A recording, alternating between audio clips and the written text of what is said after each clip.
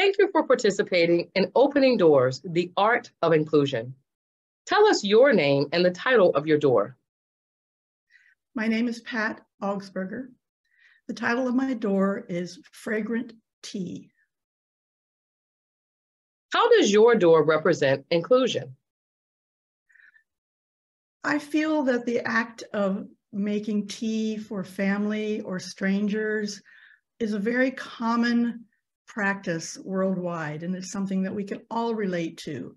I have traveled a lot, and I can say that almost every country I've traveled to, I was always welcomed into people's home with tea. And it was something that was very equalizing and very welcoming. And I just felt that it was something everybody could understand and relate to, and hopefully make people feel a sense of inclusion.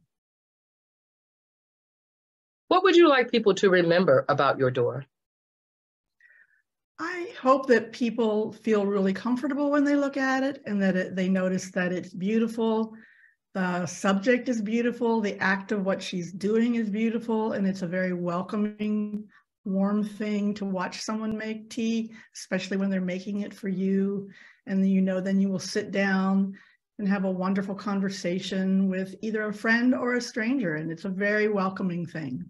So I hope people remember that, and the fact that it is hopefully, I believe it's a beautiful door. Thank you. Where can people learn more about your door?